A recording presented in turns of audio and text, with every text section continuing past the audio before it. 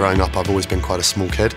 You know, when I was 18, I weighed 65 kilos, which I think that's like 140 pounds, 150 pounds, which at 6 foot tall is not a lot. And I just remember when I got my first rugby contract, the coach said, "You got to get in the weight room, son, otherwise you're going to get killed."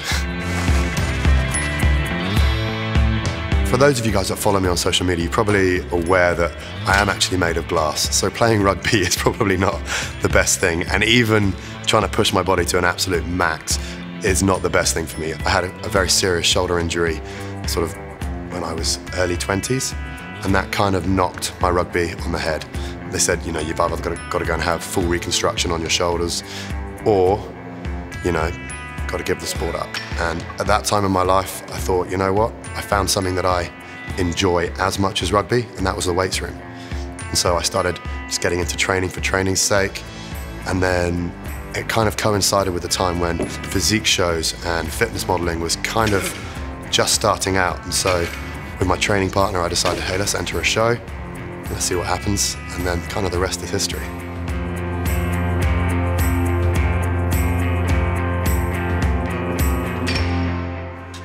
I think anybody that, when they get a little bit older and their sort of training age and the time they spent in the gym kind of gets on a bit, you learn to evolve and modify your training so that you're getting exactly what you want out of the gym rather than just putting everything into it. So for me, it's very much a case of I want to stay lean, I want to stay strong, but now I want to be pain-free, I want to be mobile, I want to be flexible. And if you're looking away from work, I have a wife, I have a new baby, I have a dog. I want to be able to pick up my son, play with him, you know, go for a run with my dog for 5K, you know, the things that give me a really, really good quality of life.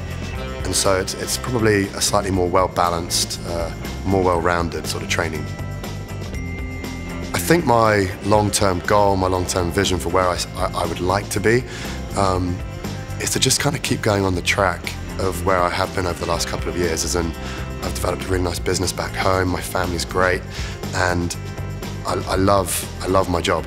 I love being able to travel around the world, interacting with people that follow what I do online. Maybe I give them some motivation to go and train, maybe I give them some information in which they can help themselves. I want to try and have as big an impact as possible. A lot of people in this game take themselves really seriously, and don't get me wrong, health and fitness is serious, but you know, we're not out there curing cancer, we're not out there fighting wars, you know, all we're trying to do is have a real positive impact. And I think that a really effective way of doing that is by taking it a little bit lighter, you know. You can have a well-balanced life and still be really into your fitness, you know. You can enjoy a meal out and not have to kill yourself on the treadmill. You know, it's about putting everything into perspective, and I think if people can take a little bit of something away, which would be have a well-balanced outlook, stay fit, stay healthy, and you know, you'll have a great life. If I can kind of encourage people to do that, then that'd be a really good thing.